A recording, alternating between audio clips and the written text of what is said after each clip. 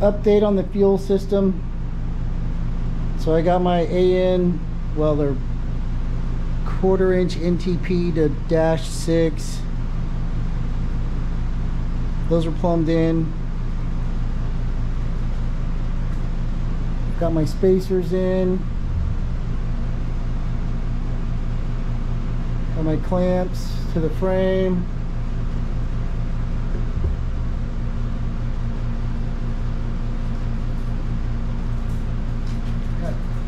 This is clamped, these are clamped, and then they're held together on either side. And then it runs all the way up to the front. Don't pay attention to the headers. We're not doing that today. Today we're working on brakes. More plumbing. Well, technically, exhaust is plumbing. So you're gonna need hose long enough to account for full rotations and up and downs. So this will work just fine, and I think I'm gonna mount it about right here, because it feels good. And then what you have to pay attention to is your fitting. So there's a single flare or a double flare. One looks like a mushroom, one looks like a cone. So this one's running the cone.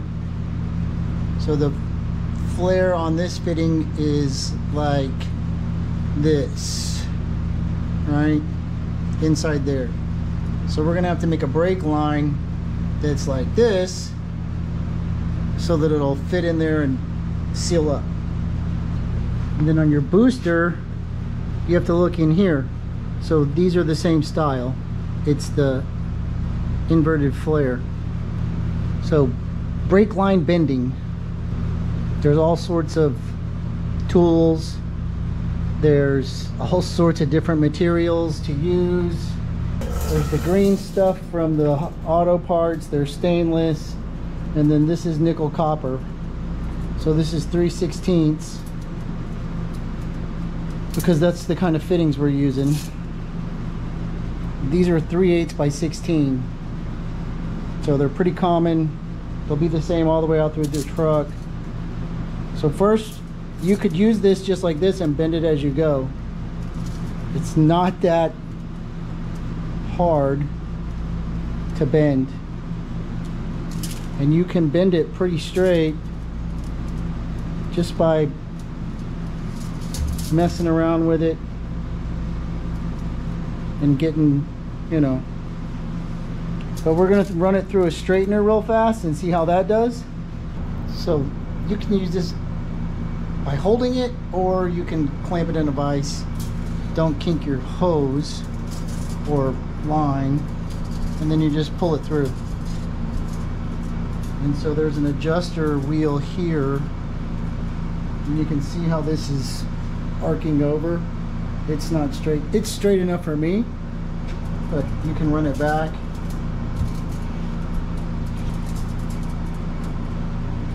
And then you crank this little thing up a little bit, and that gives you the upward tension.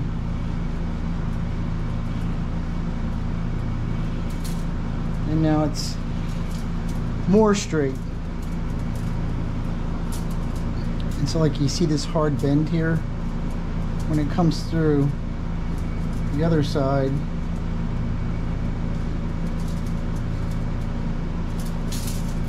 it's pretty much gone. Now what's happening is the weight of our line is starting to bring it down.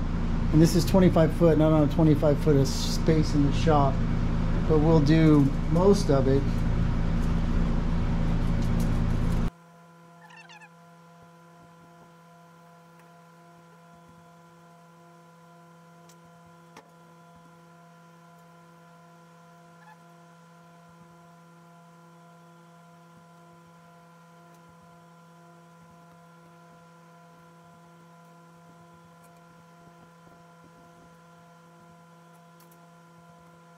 I think we'll just leave this for now.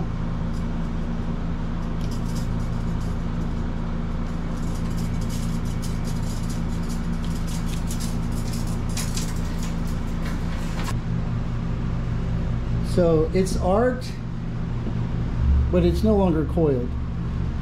Then we can straighten it some more if we need. When we need to, we can straighten it some more. It's yours. You build it the way you want it. So what I want to do is I'm going to take this and I'm going to make a measurement.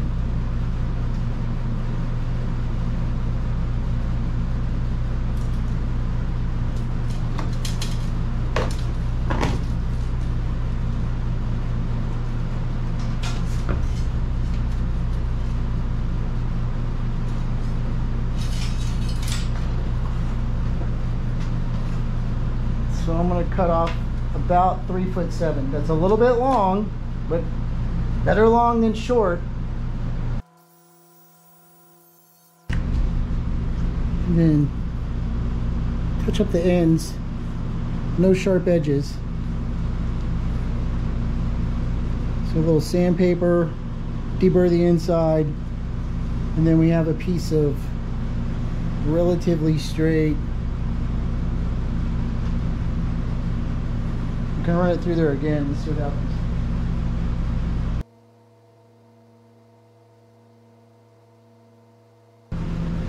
So on this booster, these are the front brakes and these are the rear brakes. So we're gonna come out and go that way, and I'm gonna try to keep it symmetrical. So this one's gonna run that side, that one's gonna run that side, and then, you know, same. So it's less confusing, I guess, if you have to ever work on it again. So if we start here, we're going to need a 90-degree bend that goes that way. When you get into these things with these tight radiuses, you're going to want to keep your fitting up at the front.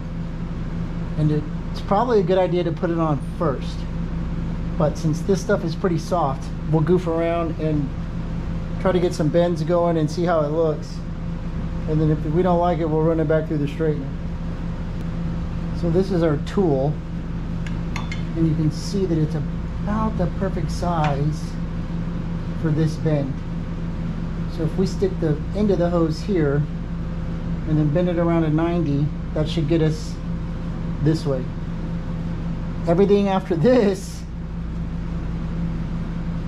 is going to get a little bit more difficult, but you know, let's start out easy. So I'm going to give myself a little extra because of the crimps,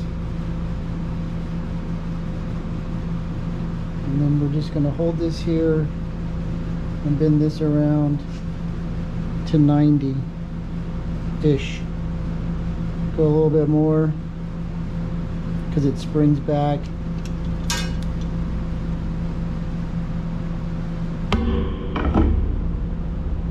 So now if we take these, shove it through the hole, they're just a little bit long, and that's okay because we're going to lose some of this in the crimp, but I want this to be more 90-esque. I'm going to get my fitting on here. We're going to do some flaring, and then we're going to attach this, go back over that way, mark some stuff up to where we want to bend over and around, and then we'll keep going. This is going to happen, all right? It's just the way brake line bending goes. But I'm not going to get that fitting around this curve. So put your fitting on first. You'll forget, and you're going to do it over again.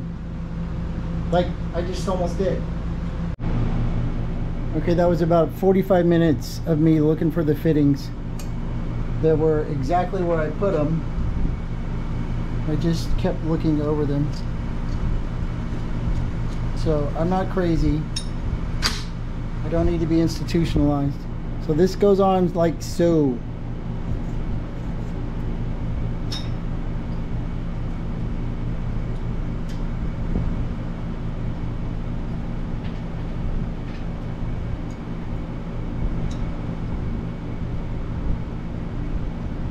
And I just use the lip to push it down.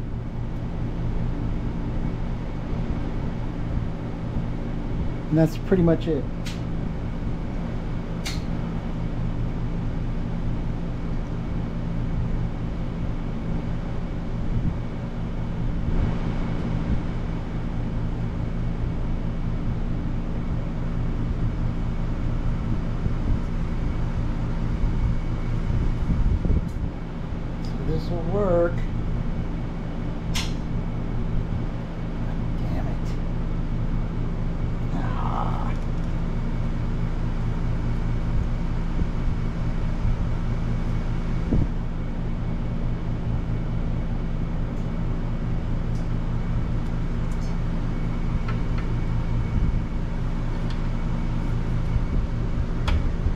You don't need a vise, but it helps.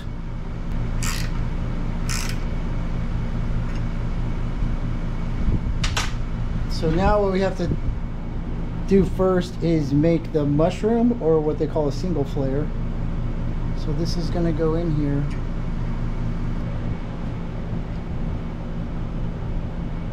And then this slips around and over.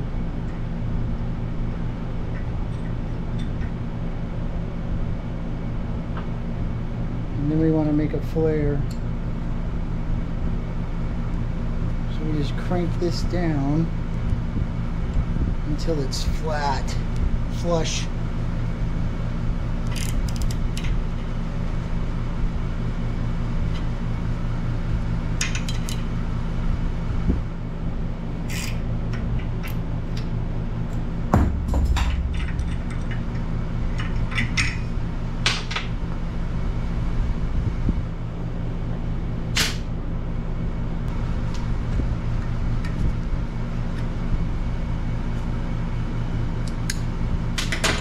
So that's our double or our single flare. So it's a mushroom looking thing. This is like on the Fiat car. It uses this style. So now what we have to do is make the cone in. So then we just use our tool again, line it up.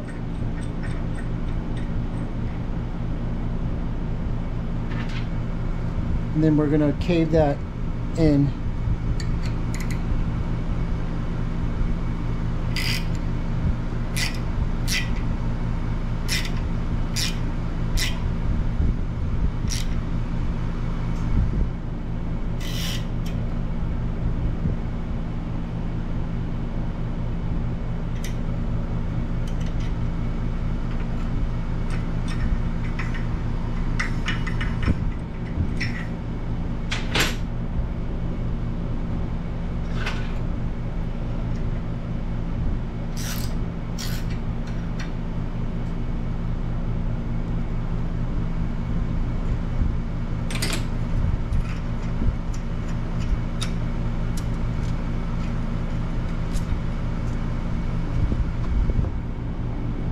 So now we have our cone, and this is what fits over the brake fitting inside the hose or inside the master cylinder. So we're ready to put this one in loose, and then we can keep on going.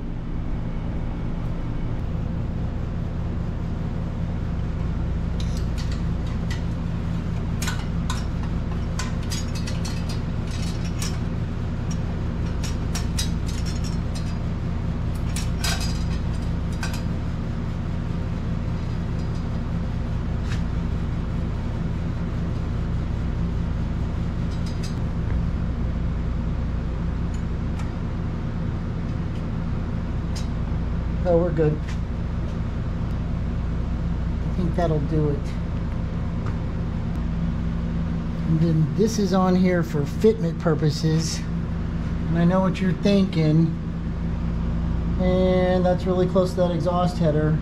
I agree it is. But I got a thing or two for that. And yeah, you're probably looking at this clearance right here. I'm probably gonna have to relief this and this. So probably the next thing I need to do is go ahead and set my hose where I want it.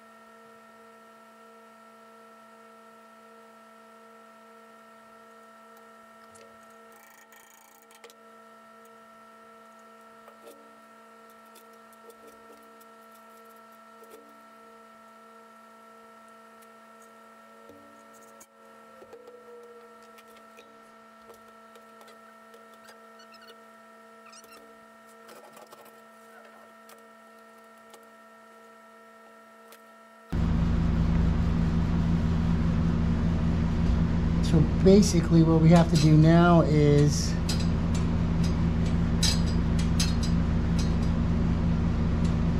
come up, over, and around. So I'm going to put a mark here with a Sharpie.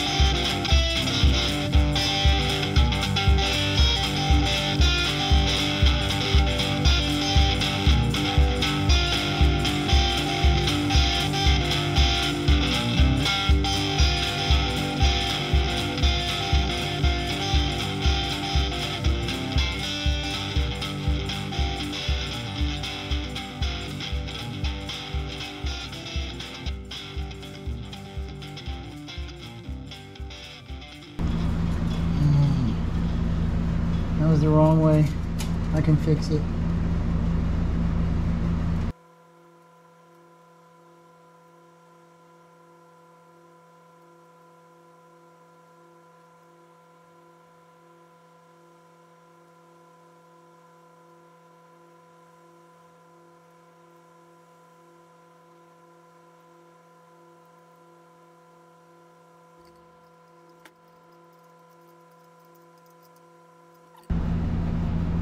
So none of that was fun. I don't really like it. I wanted this to be straight. I think we'll run it for now.